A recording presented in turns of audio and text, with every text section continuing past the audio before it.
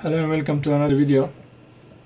In this video I want to show you an update for the GH4 camera, Panasonic GH4. So if you have a Panasonic GH4, this is the place you need to be right now to update your camera firmware. It's an update that go on 27 to September 2017, a few days ago.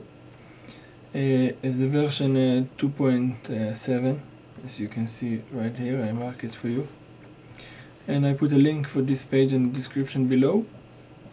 Once you click on this link, you will get to this page. I put the link for it, and here it's explained. It says the date, the version, and what it's fixed.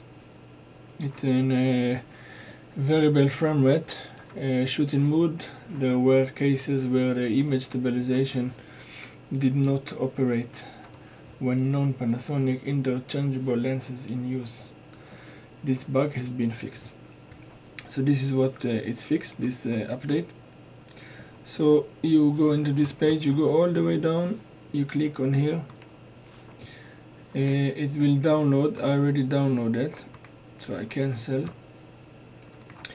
But inside you will see a GH4 bottom line v2.7.bin. You just take this file and you put it on the roots of your memory card of the GH4. So, and then I'm going to show you now on a camera how the update goes and how to check the firmware that you have. I already updated the camera, but I'm gonna show you how to do it so you can have a better view about how to update it yourself. Now we move to the camera and I'm gonna show you how it's update process. Yeah, so here I am with my Panasonic GH4 camera. I put the file that I just showed you on a computer on this memory card. You put it on when the camera is off, and then you start the camera. Now on the camera you can see you have you click on the menu, and then you go to this icon here with the range, and you see the version display.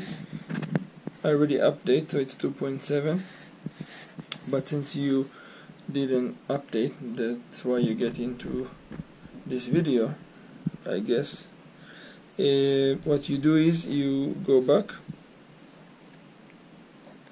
and you click on the play button right here, and then you're gonna see it's going to ask you if you want to update, which version you have, which version you want to update.